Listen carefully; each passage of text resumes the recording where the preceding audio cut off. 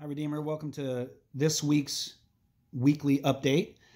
Um, hey, real quick, just want to review the weekend. Had a great time celebrating Easter with the family and, excuse me, and had a great dinner together and just some fun times at home. I hope it was good for you.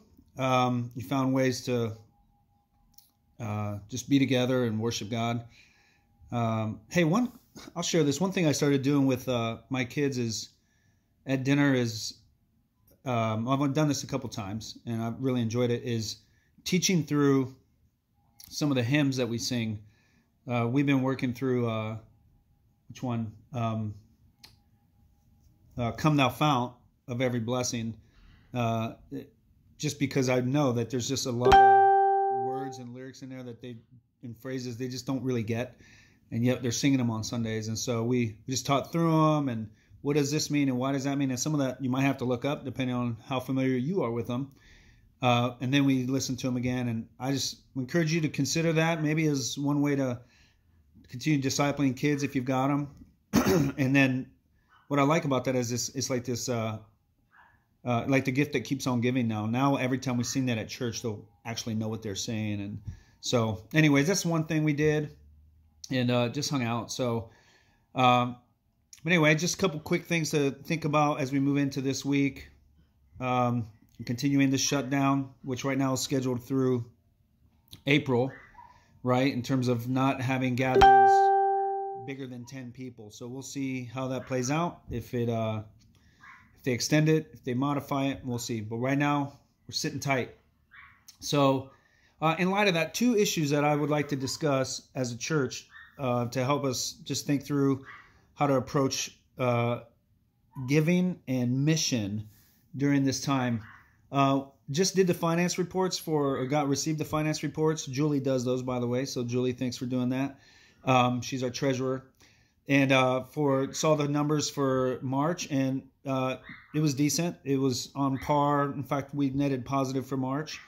And so that was good. We didn't see a tremendous impact from this pandemic.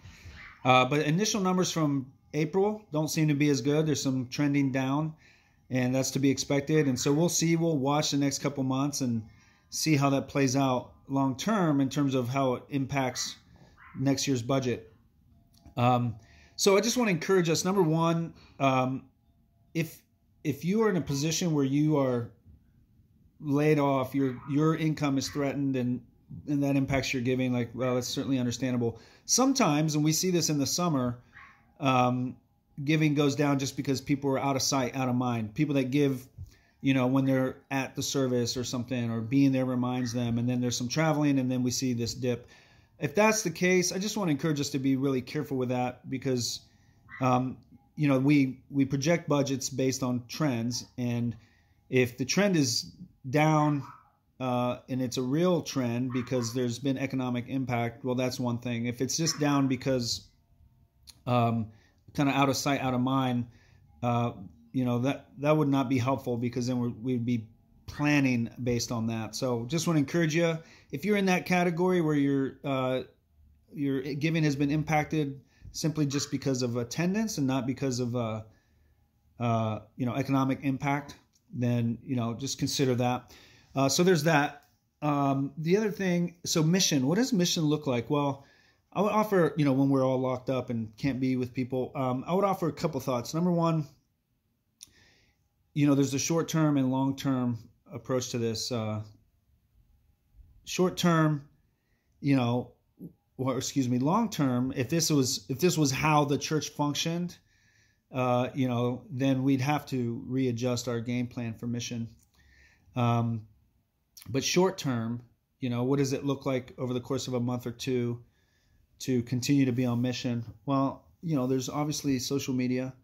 But number one, the question is, what are the existing networks and relationships where God has already been working that you have been on mission?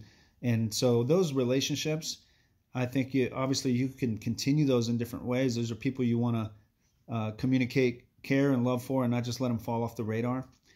I know that Aubrey and I have had some people put in our lives that we want to be in communication with, and we're doing that, texting and getting together and things like that. But there may be new opportunities where you haven't had these relationships, and you want to and you want to take advantage of that. Some of that might be through social media, engaging people, or just we know one guy at Redeemer. He took the opportunity to go down the street, and they left some notes on the neighbors' doors, just saying, "Hey, if you guys need anything, let us know. We can deliver groceries, we can help around the house and things like that." And because, some of the people on your street are doing just fine and some aren't. And maybe and maybe you don't know who that is.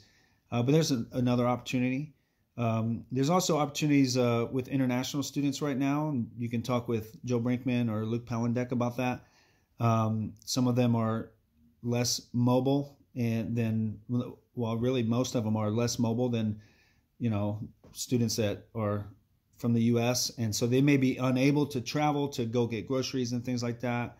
And so really you can reach out to one another as a community, even go on, our Facebook groups and say, hey, what opportunities do you guys see for serving and for helping and being a gospel witness to that? So I think our initial reaction, right, as a church is, oh gosh, how do we function? How do we worship? How do we do community? And, we're doing some of that, but I just don't want mission to fall off.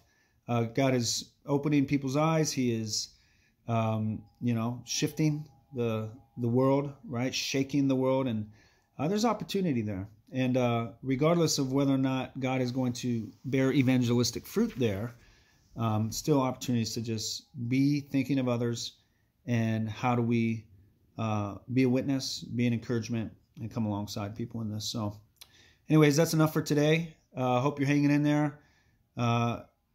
Feel free to email me or call me, text me, reach out to me on Facebook if you'd like to talk about anything. Love to do that. And let's be reaching out to one another and reaching out to the Lord. So love you guys. See you later.